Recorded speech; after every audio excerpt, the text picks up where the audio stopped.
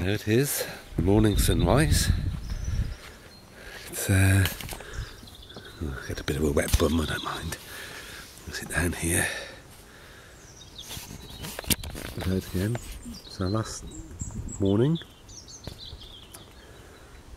Slightly annoying, we have to get out at 10, so it'd be nice if we could have had a slow one this morning.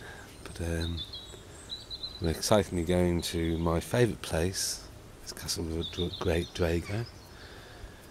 I like it because it was built it was completed in 1930. Sadly, the gentleman who owned it died a year later.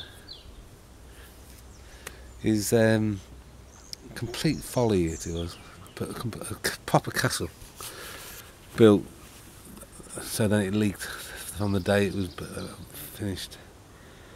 But his money, he actually, when he earned, when he retired, he had £32 million.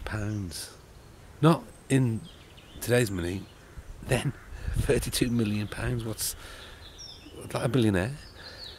And he made it through basically shops, tea shops and so forth, and he would have been at the same time with Sainsbury's, that sort of time, and Sainsbury's went into supermarkets and he refused to do that.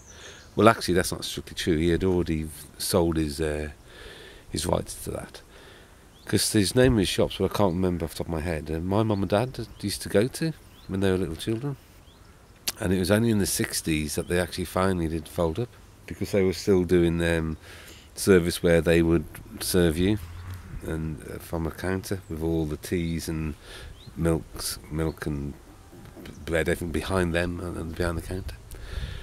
So yeah, so we're going there, so that'd be lovely. Wrote a story yesterday, you've got it now, Pip, and sorry that it's I thought I'm sitting here in this beautiful countryside, completely relaxed.